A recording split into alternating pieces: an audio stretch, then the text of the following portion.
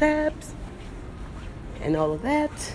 And this guy, I saw him, he was standing in the bus stop, and like 2 minutes later he come running without a bread, and he asked me, hey, do you speak English? And I'm like, yeah, how come, I went to the mall, I don't know, for some reason I was like, how can I assist you?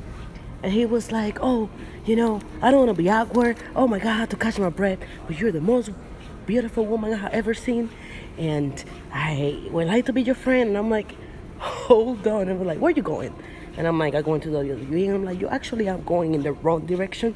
And I'm like, well, thank you, because I'm just trying to get my step. I left my park. I parked really far away, whatever. And he was telling me all the stuff I wish I would have recorded because it was funny. And then I was like, I'm cool, but I am in a relationship and I'm engaged. And I was just like, oh yeah, I'm not gonna wear my ring, whatever, that's another topic. But he was so kind of like, he was polite. He was a dark skinned male. He was polite though, and I can tell for the probably 3 or 4 minutes that we talked that he's a really good soul person, and really cool and all of that.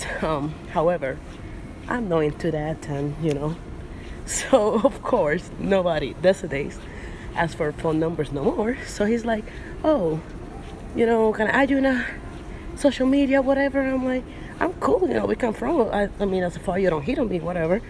Like, you can find me hashtag Sugar Nandy. And he started laughing. He's like, I know, you match with Candy, and you're sugar, you're so beautiful, and I wish you luck in your engagement, and hope that you are married for the next 40-50 years. But if it doesn't work, I want to marry tonight. And I'm like, oh my God.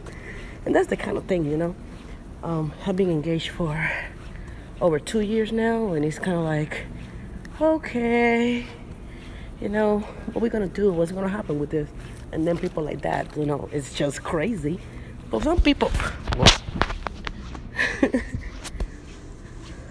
some people would probably, my phone just fell. Some people just probably will really get like that. I'm like, bam. And he was like, oh, there is traffic, and I just wanted, to not let past that. I wanted to tell you that you are beautiful. You're the most beautiful woman I haven't seen. I feel flattered. This is a long time. Well, actually, no, but in that situation, it's been long time. A couple of days ago, somebody was trying to holla me in the traffic and trying to ask me my number, and I was like, okay.